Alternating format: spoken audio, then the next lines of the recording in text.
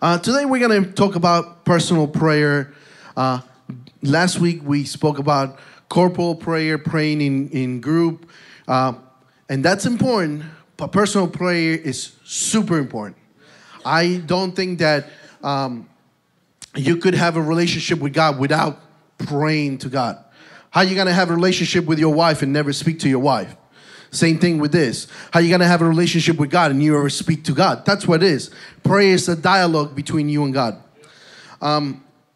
But there is something that pastors usually get this question. And it just hurts my heart a little bit when I heard this. It's good, but I wish it could be something else. And the question is this. Pastor, can you pray for me? God listens to you. He won't listen to me. Well, usually they don't say the second part. I just added that a little bit for flavor. A little sazon. You know? But they say, pray for me. And that's good. We want the elders of the church to pray for us. That's awesome. But usually, after you speak to people and you talk, they're asking you for things that they could be praying themselves for. And it seems like in their mind, it's like exactly what I said before. God listens to you. He does not listen to me. If you put yourself in my shoes, this is what I hear. Pastor, pray for me. You're close to God, but I'm really, really, really, really far. And that's sad. You should not be far from God. But if you are, or if you feel that way, something's going on. Why do you feel that God is not listening to you? Why do you feel as if your prayers are not being answered? Maybe they're not. But why? What's going on? And believe me, I'm not more special than you. It's not because I have a title of pastor. Now I access a different level. It's not like, hey, God now, hey, Pastor Daniel, now you have special access to something that nobody else has. No, it doesn't work that way. I struggle as well. I have also sinned, and I also need the grace of God upon my life. I need His forgiveness, just like everybody else. I'm not more special than it. I go through life situations too. I also lost my job. If that goes through, sometimes we look at the bank account and it's not all there. So it's like, well, how come? You're a pastor. You should have a lot. No, we also go through struggles. As a matter of fact, the Bible says that we should be going through struggles. So why are my prayers not being answered or heard by God? What's the issue? And the issue is there's a problem in your heart. There's a problem in my heart. And that's what I want to talk about today. The other pastors that are going to preach today, Pastor Sandra and Pastor Exiga, they have a fire word for us. But what I want to talk to you is about your heart today. And we're going to read this in Mark chapter 11, verse 22 to 25. If we were on the old times, I would hear the Bible go, and when the noise stops, I would know that everybody has it.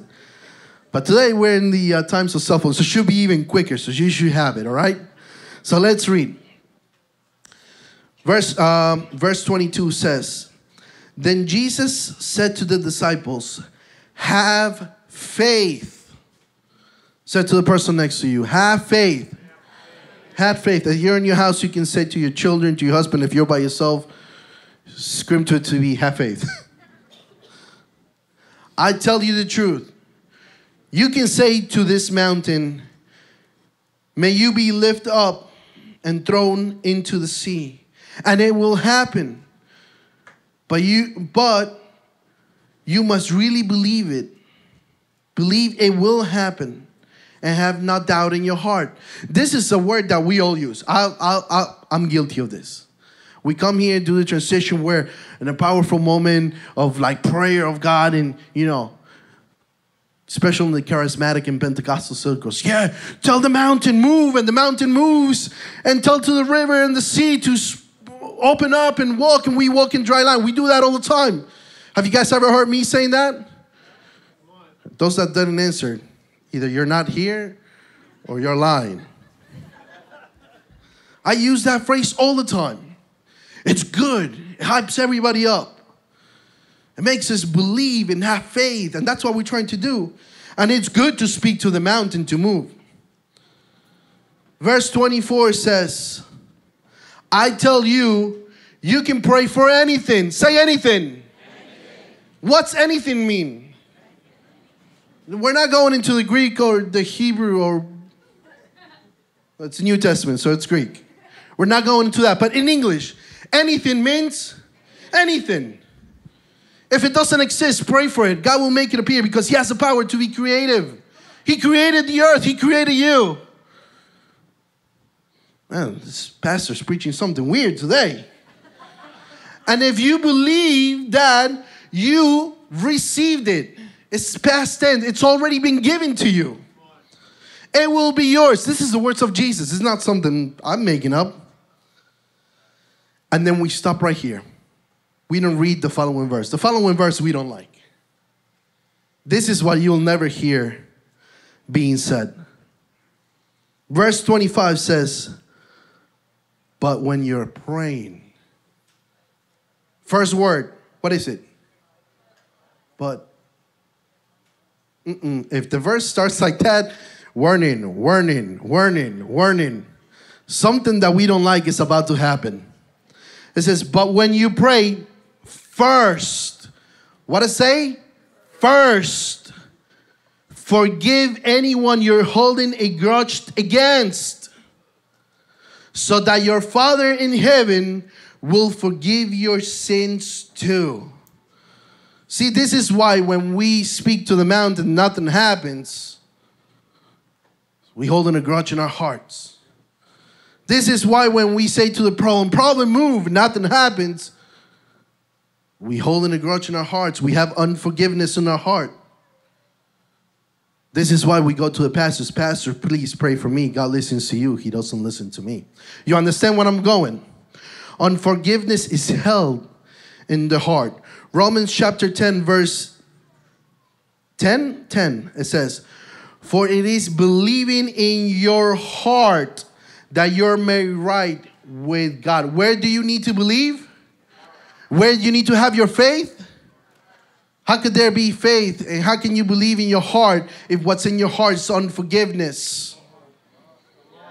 Sorry to be mean today to you, but I'm going to give you the word of God even if it offends you. I'd rather offend you all the way to heaven than all the way to hell. Matthew 15:18. But the words you speak come from the heart. That's what defiles you. Proverbs 4 verse 23. Guard your heart above all else, for it determines the course of your life. The heart is important. So your prayers have been heard by God. He does have an answer, but the reality is that you're holding unforgiveness in your heart. See, there can be two streams of water. There can be sweet waters and salt waters running out of the same river. It's either sweet or salt. It's either unforgiveness or it's either faith. You either believe or you hold unforgiveness. You can't have both in your heart. That's what Jesus said. You have unforgiveness instead of faith, instead of believing in your heart. In other words, your unforgiveness towards others is now allowing you to get the answer. It's now allowing the answer that God already has for you to come. You see, the Lord says, ask for anything, you already received it. So why don't we see it? It's because the unforgiveness on your heart. And it gets me to this point. And this happens all the time. And this is the part that I ask you for forgiveness. Don't hold a grudge against me. We always do two things. We either give justice or we give grace. You get to choose what you're going to do today. Questions for you guys. How many of you, and you can lift your hands. If you're home, you're good. Because if you're by yourself, you can lift your hands and nobody will see you. How many of you have been hurt by others? You can lift your hands. It's okay. Nobody's judging. How many of you have hurt others? When you hurt somebody else, was it intentional? You can lift your hand. No? Okay. One or two people. Thank you for your honesty.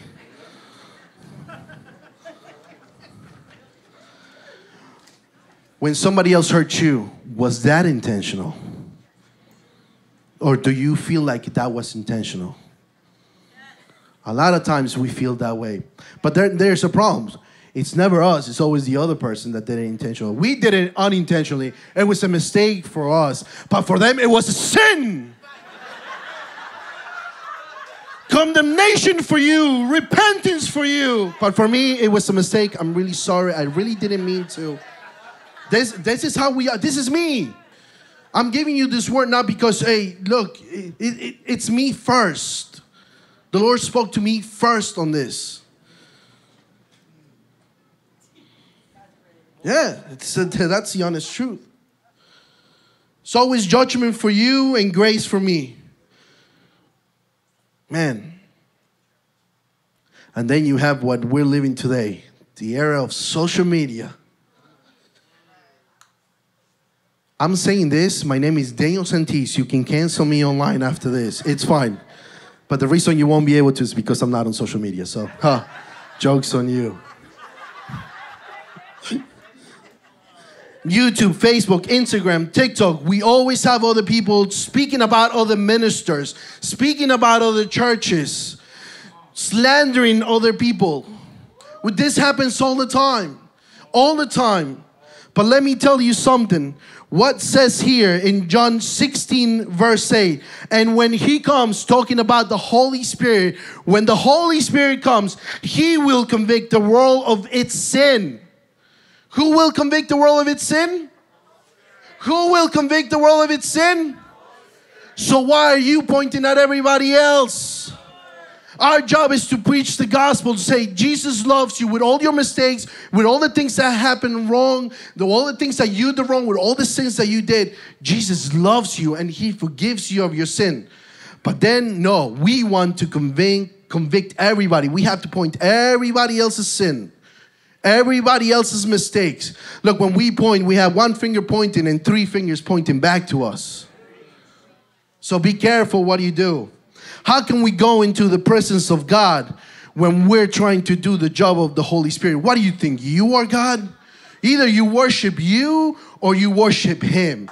But I don't know about you. I'm going to worship him.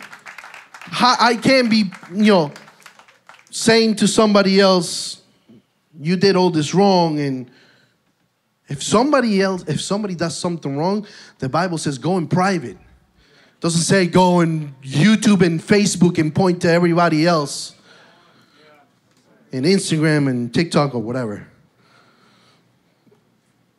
Mark 11:25 again says, but when you're praying, forgive anyone that you are holding a grudge against. I don't know about you, but I'm going to choose to give grace to others. I receive grace from God. I will extend grace to you. I don't want judgment to come upon my life, so I would not give judgment to you. But we tend to do this all the time in the church. All the time we do this. Let's just preach the gospel. Give grace. See, I'm going to tell you, the sign that you don't have a prayer life is that you give judgment and point everybody else's faults. Everybody else is at fault. That's a life of not prayer, because you're in prayer, you would hold the standard that he is the standard. And the standard is that when he was on the cross, he said, forgive them because they do not know what they do. They don't know what they're doing. He forgave me. How can I not forgive you? He had the whole entire right not to do nothing for us, but yet he chose to give grace to us. Forgiveness is the key to personal prayer. We are not the standard. He is. And he forgave us.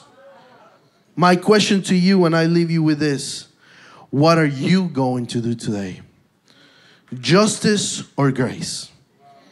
Praise the Lord. Amen. We're going to welcome Pastor Sandra.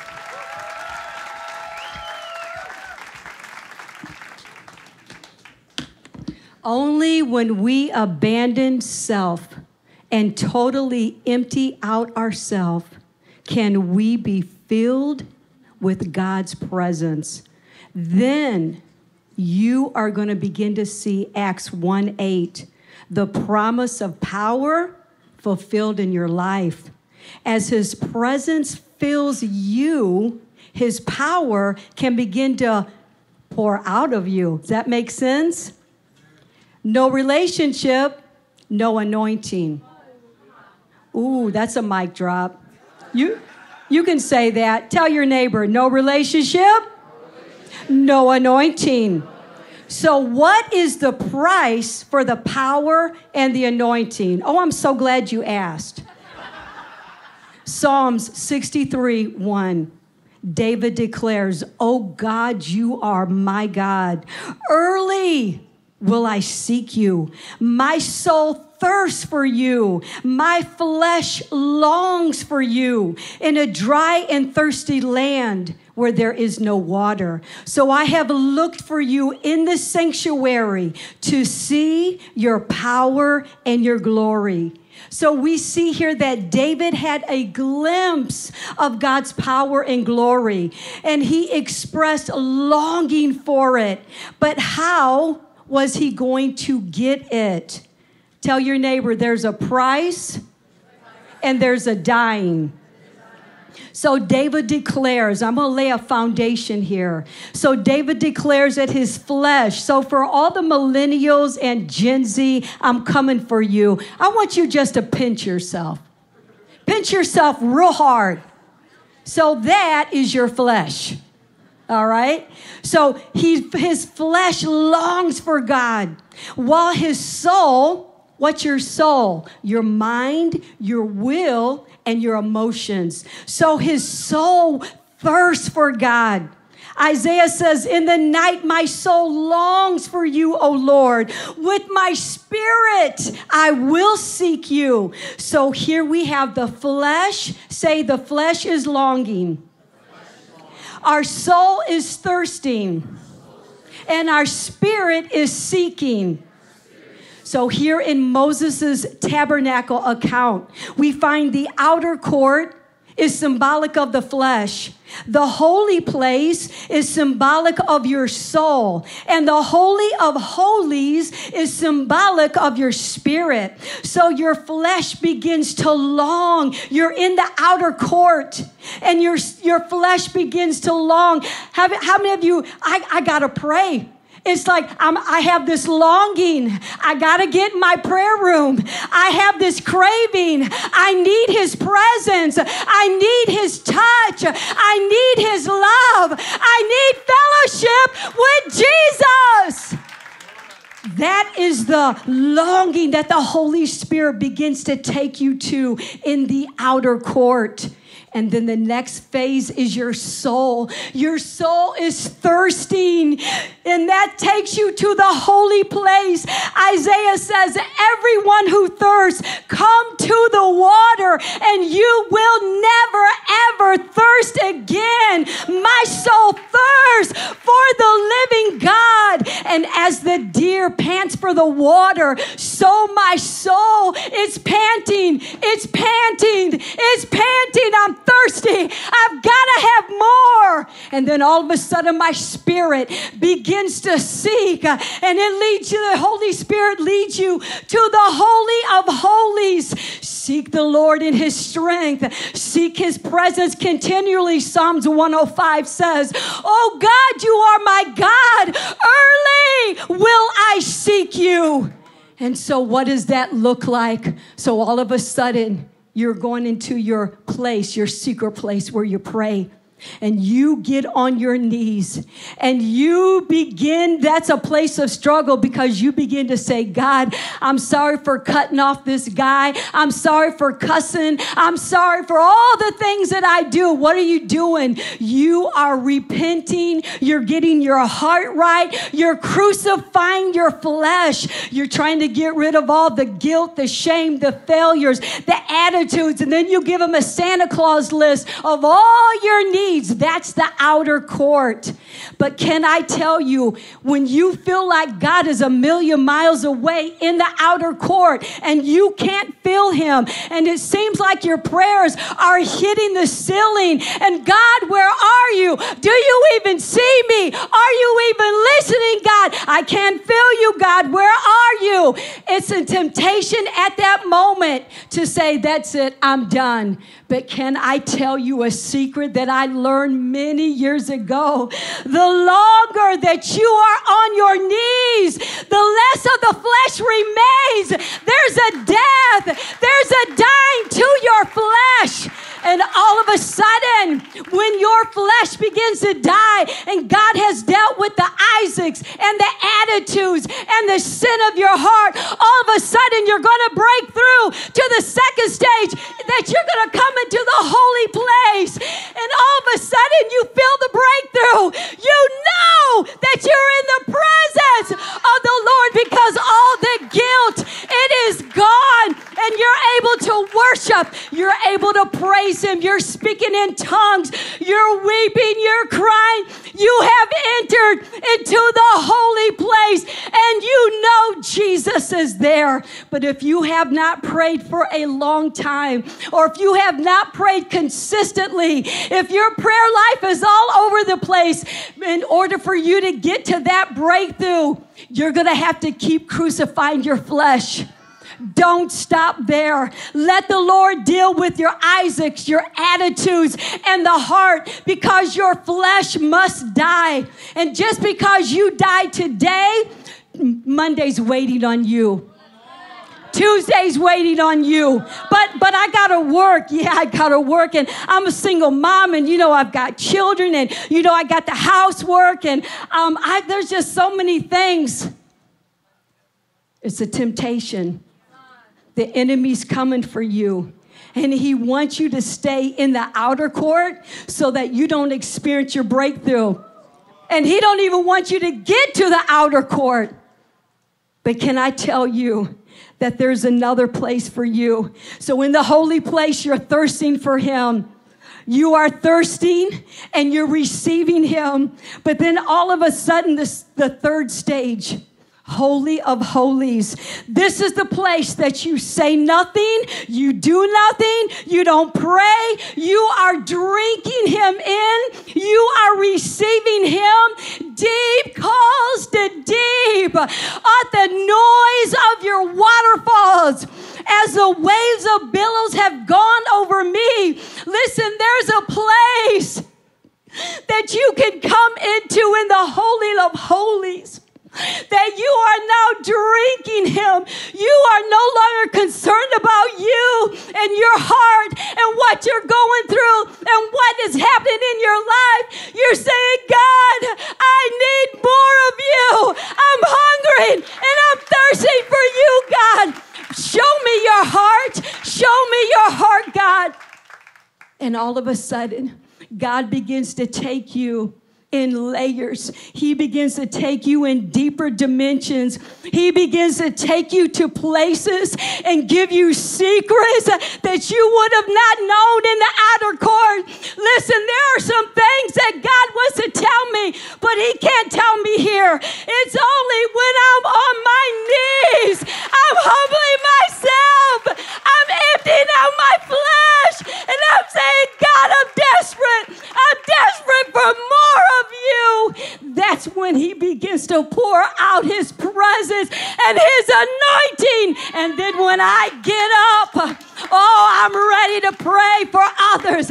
I'm ready to do the Father's will. I'm ready to release the gifts that have been locked up inside of me with the Holy Spirit.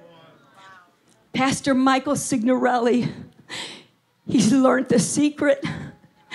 Back in our home, we had nothing. Our house was infested with mice. I was a broken single mom, but he got a taste of the glory. And at 15 years old, before God sent him out to preach, before you see him do miracle signs and wonders, where would you see him? In his bedroom. You would see him praying, seeking the face of God. And all of a sudden, when God called his name to go and preach and open up many doors, the Holy Spirit could trust him with the anointing and the presence of God, because when no one knew his name, the Holy Spirit knew his name. So I'm here to tell you, no relationship, no anointing. No relationship, no power. Oh, everybody wants the mic. Everybody, I'm called to preach. Oh, yeah? What's your prayer life look like? Oh, I want that mic. Oh, do you? Do you want to pay the price? There's a price for dying. There's a price for the breakthrough. There's a price for the anointing. And when I see Pastor Michael from 15 years old and now he is 40, you know what I see? I see a man that has never forgot what he learned. The power of crucifying his flesh. He lives in the Holy of Holies. And that's why you see him in conferences. That's why you see him building a church. That's why you see miracles, signs, and wonders. Because the Holy Spirit trusts him. The Holy Spirit knows his name. In the midnight hours, I dare you, when the Holy Spirit wakes up, will you pray? Oh, no, I'm too tired. I got to go to sleep. Oh, but I'm called to preach, though. Yeah.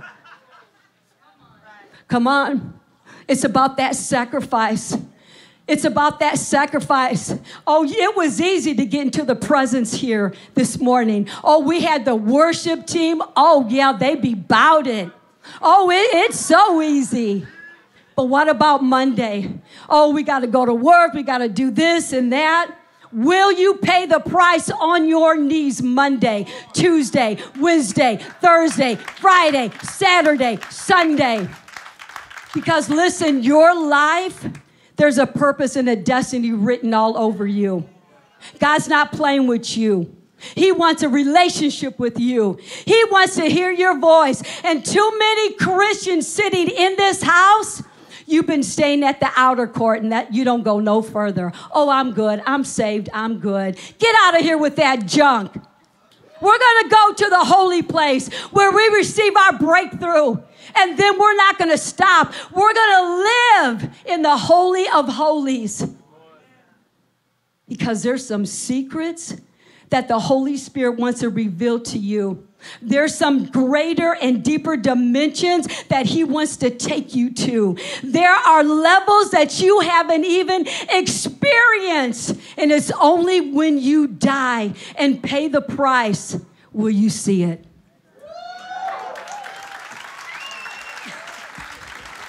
Wow, that was fire. Y'all better be taking notes. That was fuego. I'm going to throw some Spanish words because I know this is the service that we usually translate. And the first one, that was Pastor Danny. That's my husband, just for your information. That's my husband. Hey.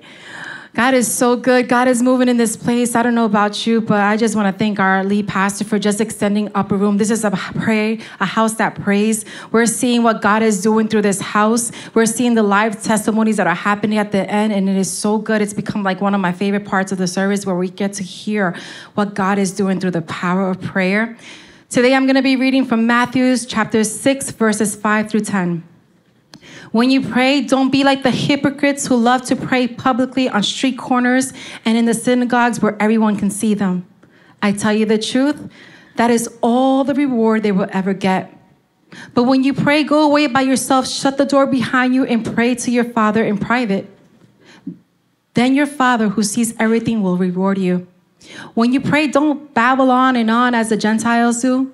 They think their prayers are answered merely by repeating the words again and again. Don't be like them, for your Father knows exactly what you need before you even ask. Pray like this: Our Father in heaven, may your name be kept holy. May your kingdom come soon. May your will be done on earth as it is in heaven. Your kingdom come soon. May your will be done on earth as it is in heaven. This is the Lord's Prayer that goes on when you read the rest of the chapter. But I want to emphasize what Jesus is saying in verse 10. Your kingdom come, your will be done on earth as it is in heaven. Jesus says that we should be praying for what's happening in heaven should be invading in earth. Because there's no sickness in heaven. There's no sorrow in heaven. There's no sadness in heaven. There's no depression in heaven. There's no cancer in heaven. And we should want to live under open heaven. We want to have his peace. We want to have his joy. We want to have health. We want all that to invade the earth. But we shouldn't only focus on the outcome of prayer. Because if you can't get close with God, you will understand what it means to live under the open heaven and experience the outpour of the Holy Spirit. So we need to focus on being close to God in the private, not just going to God when we need something to happen. Private prayer is not for results, it is for relationship. And when we have a relationship, then we learn to move our prayer life from being something that we do only when we have a problem to being something that we do because we love to be in the presence of God, because we rejoice when we're talking to our Father, because we love just to be at his feet. Now, if you're praying to God when you have a problem and you're talking to God about your problems, learn to talk to your problems about your God. So instead of saying, God, I got another problem, you're going to look at that mountain and you're going to say, mountain, move, because you just activated God in my defense. I am a daughter first, and I know who I serve. And that's what happens when you have relationship. And that's what happens when you believe in the power of private prayer. So when we talk about private prayer and when we talk about closeness, when we talk about fellowship with God, I want you to ask yourself this question: does God know me? And you might say, well, he does know me. He created me. But see, now you're answering the question in the form of creation. Ask yourself a question: does God know you? And you might say, well, I believe in the power of prayer, and I come to church and I sing and I lift my hands. But see, now you're answering the question in the form of religion. I'm asking you the question: does God know you in the form of closeness, of fellowship? Because we need to understand that we were made first for a relationship with our Father. James 4:8 says, come near to me and he'll come near to you.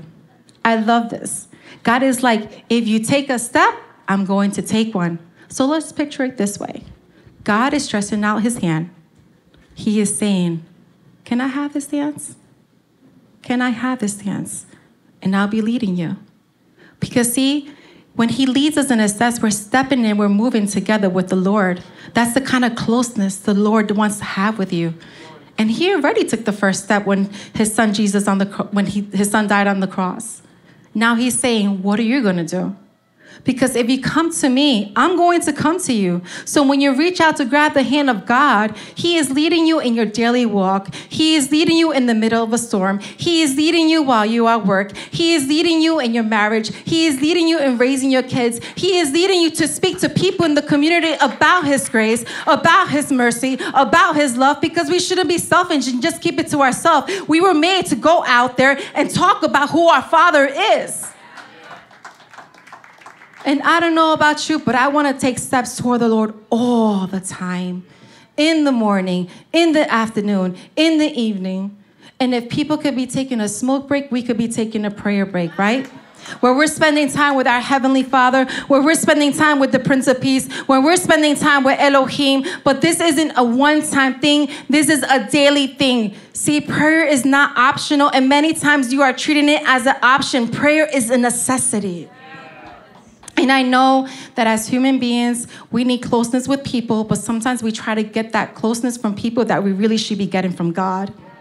And yes, one of our core values here in V1, it is unity. And we do encourage for you to, do community together, to do life together, or to form friendships.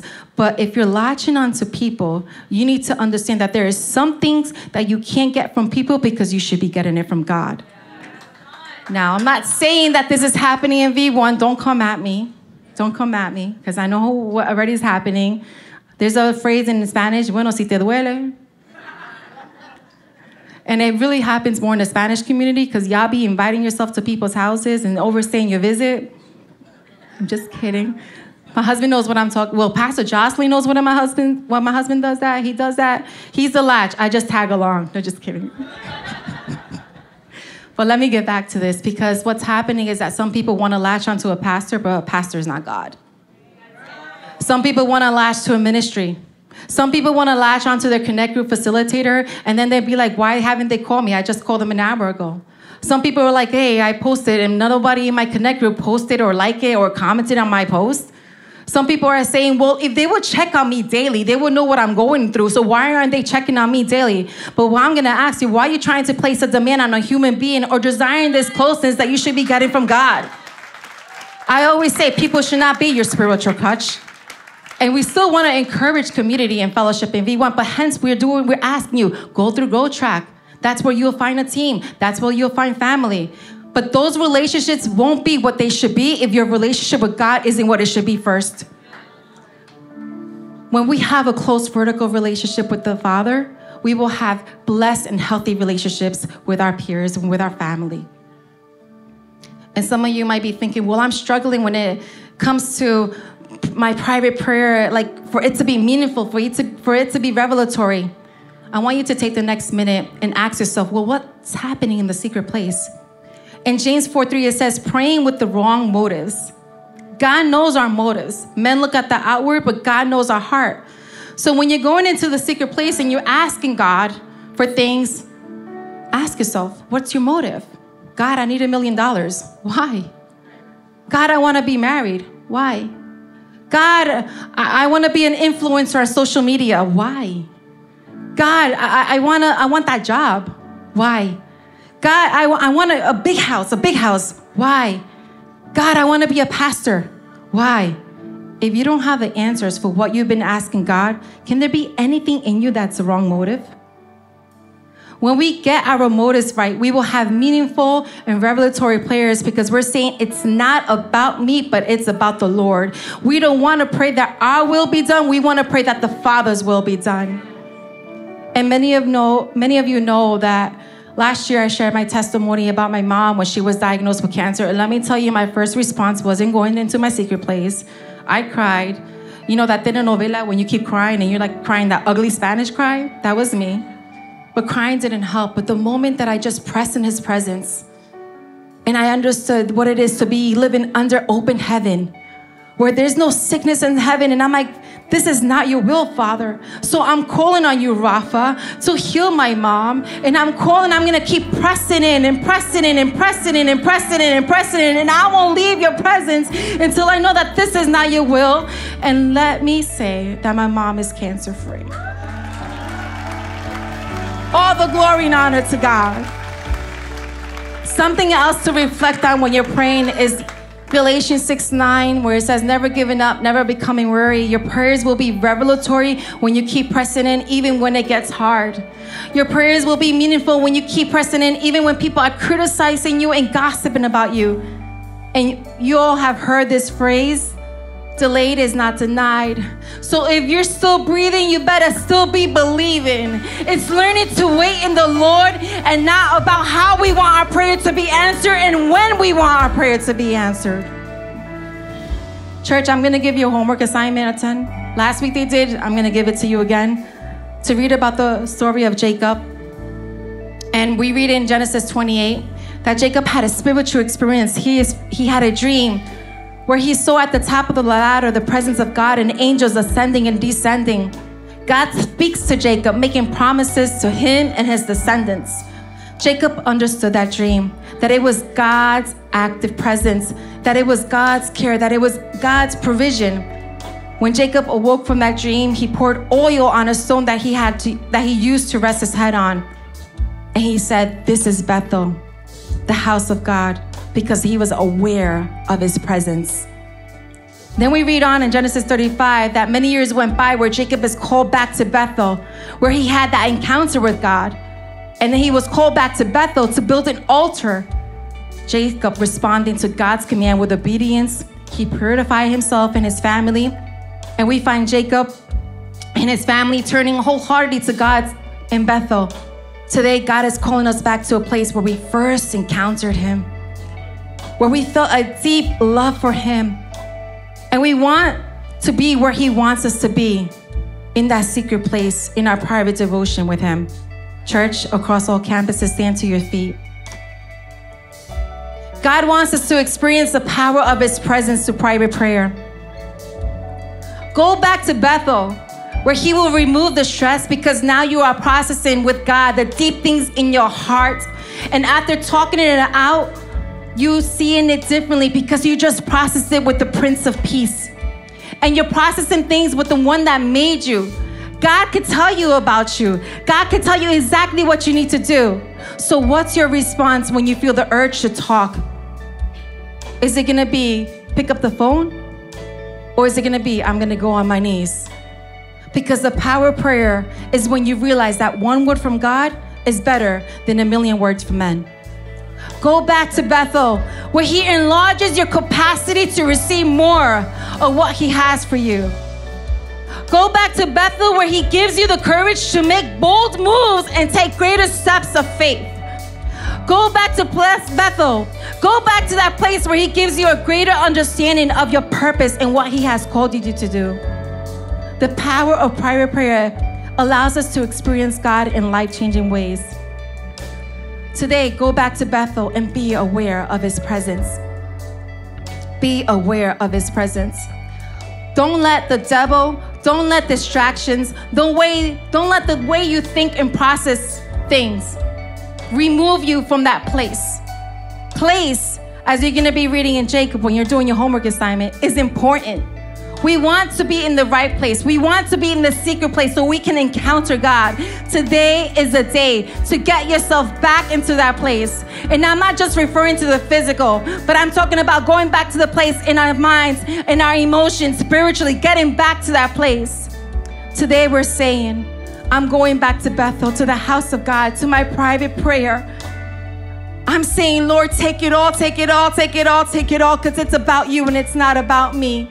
I'm saying, Lord, you can have my mind, you can have my thoughts, you can have my heart, because I'm going to press in. I'm going to keep pressing in. And I'm not going to leave your presence because I want to be the place where you live. Can I see the hands of all the people that are saying, I want to be the place where you live, Jesus.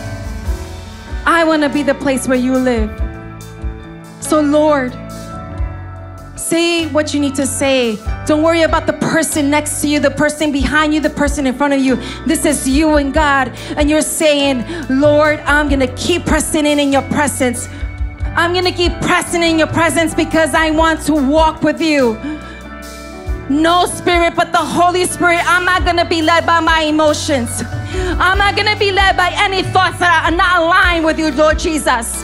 I'm going to be led by the Holy Spirit at all time. I'm going back to Bethel, the house of God where you live. And Lord, you can have it all because I am yours and I want to be the place where you live. If that is you today, with your hands up, I want you to just pray it out to the Lord. I want you to keep pressing in his presence.